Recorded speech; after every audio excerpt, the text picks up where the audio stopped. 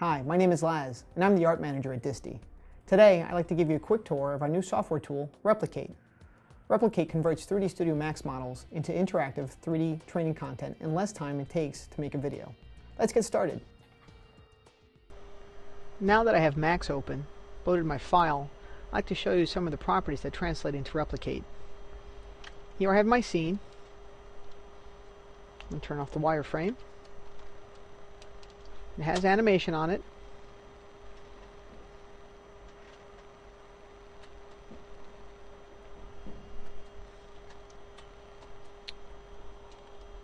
My hierarchy as well.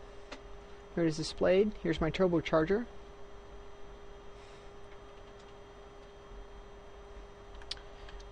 And my material editor. As you can see, I'm using 4 channels and a standard blend material.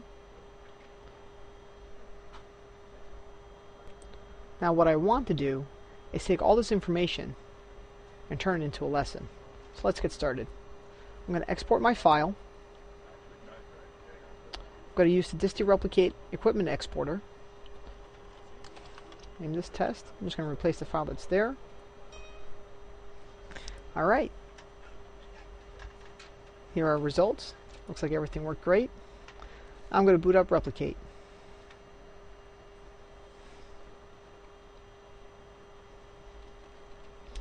Alright, what I want to do here is go File and load my equipment. Let's find the file we just exported. What this is going to do is load all of our geometry, our materials, our texture maps, and animation. So here's our scene, just like we saw in Max. What I'm going to do here, I'm going to zoom in by selecting an object and hitting the zoom in button.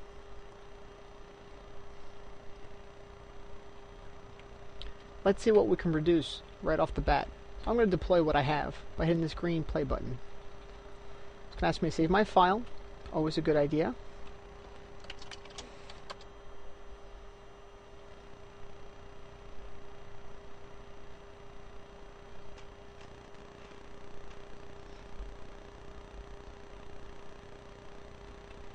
Alright, here we are.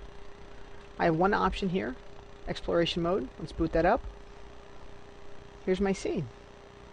I can zoom in, I can pan, I can orbit, I can select my objects and move them around.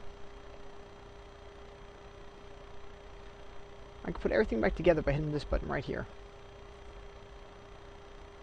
I can zoom in on my turbocharger and isolate it. And here I can examine my geometry, unhide all.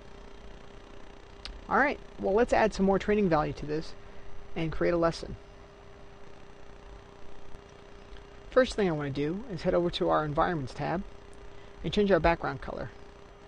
It's currently set to a nice blue gradient. Let's change that to black. I can also change my lighting rig. I'm going to choose Studio. There we go. Resize my tabs here.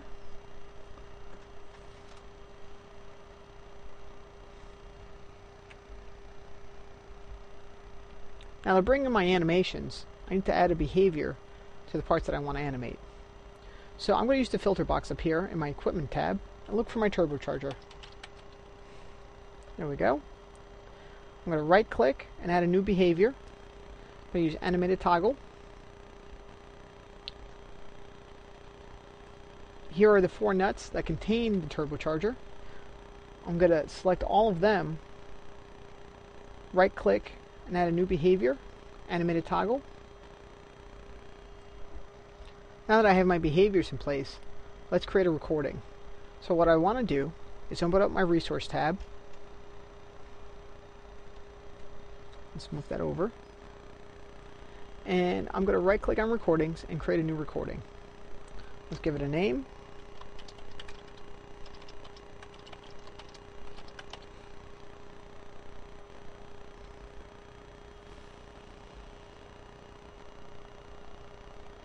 So what I want to do now is just run through these steps and record my actions. So I'm going to hit record and animate these 4 nuts off.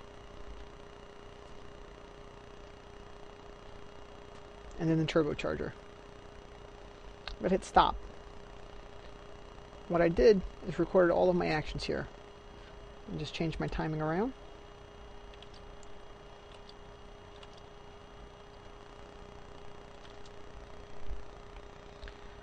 Now if I did something wrong, I can always just make a new recording, or I can move things up in my recording time here.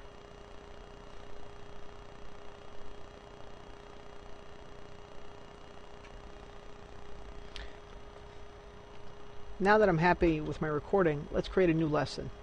Head over to my Resource tab, right-click on Lessons, and create a new Playback Lesson. Let's give it a name.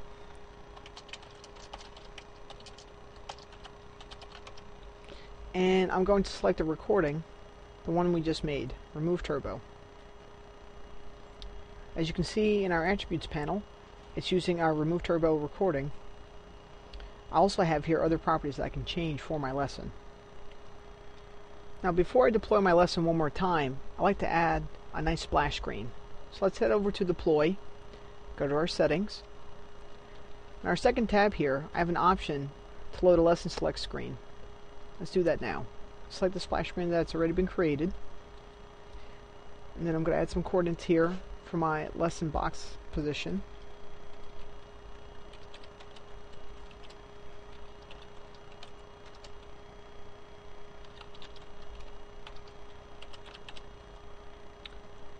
Okay, let's deploy and see what we've made.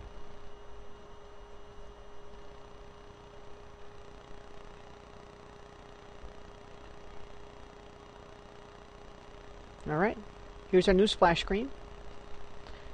Here are options, exploration mode that we went over already, and our Remove Turbo tutorial. Select that and hit Start. So what I want to do here, get a little bit closer to my scene, and see if our animations are working. Let's hit play. I'm going to wait 2 seconds here. There goes our nut animation and then our turbocharger. Things are working pretty well. What I want to do next is add a couple of cameras for easy viewing. I can do that by going into our Resource tab and right-clicking on Navigational Presets. Right-click and add a new free nav preset. I'm going to call this Turbo Cam. Let's set up another one. We'll zoom out a little. Let's get it from the other side. And we'll make this our Start Cam. So I'm going to right click on Navigational Presets again. New free nav preset. And call this Start Cam. Now if I want to get up close again, I can always right click on Turbo Cam and move to. Here we are. Perfect. Now we need to add our 2 cameras that we just created into our timeline. To do so, I'm just going to hit the plus button here and then put in my attribute for my cameras. Now if I hit Control Space, it auto-completes for me. I confirm by hitting Enter. And my value is going to be my camera. Let's add our second camera. I'm just going to hit plus. Go here and copy paste this attribute, and this value I'm going to add my Turbo Cam. I'm going to add a tilde 4, which implies it's going to take 4 seconds for this camera to translate. I'm going to move it down in my timeline.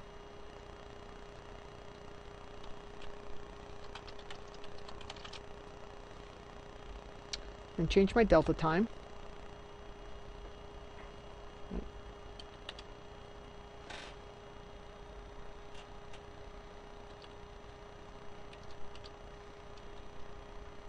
Good.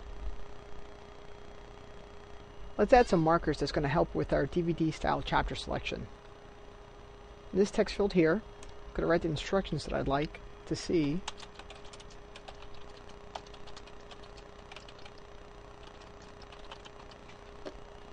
And press this button right here. There's our first marker. And then right above the animation of the turbocharger, I'm going to add another marker.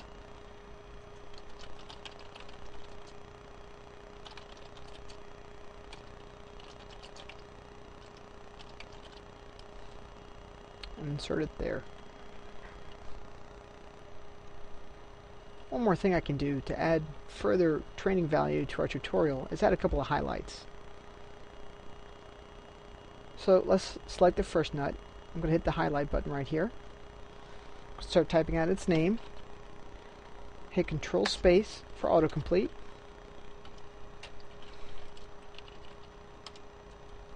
And then I'm going to go through my options here. So I want this highlight to flash. It's going to cycle 4 times in 1/4 of a second, and its final state will be off. Now I'm going to add a highlight for each one of our nuts here. Just going to change the name on it.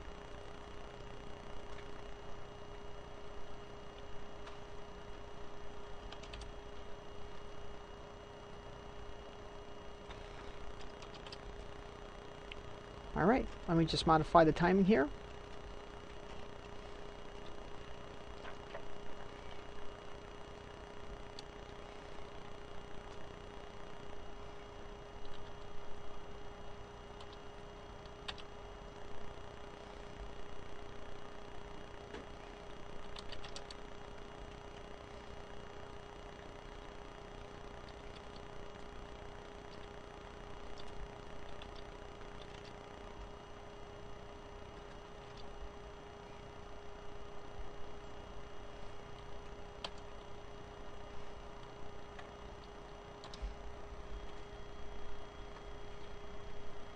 Now that my recording's all set for my playback lesson, let's create another lesson, an interactive lesson. You can do so by heading over to the Resource tab, right-clicking on Lessons, and create New Interactive Lesson. I'm going to give it a name.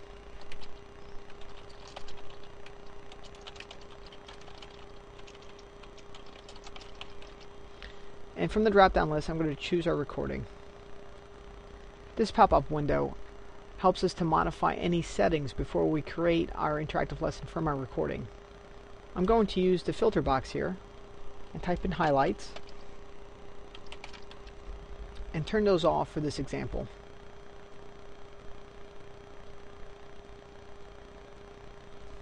I hit OK and confirm. Here's our interactive lesson right here. So let's see what we've created. I'm going to back up here to deploy, and it's going to build our lessons for us.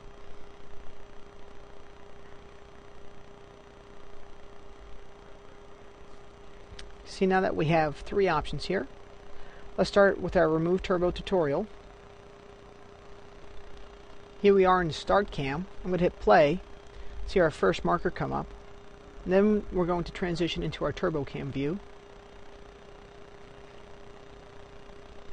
Comes our highlights and our animations. And then our second marker. There you have it. Now with these buttons down here, I can go back and forth just like I'm using a DVD player. So I'm going to play it again. Maybe skip forward to my next marker or back a marker. I can also speed up time here. Get through it a little faster. That's our playback lesson.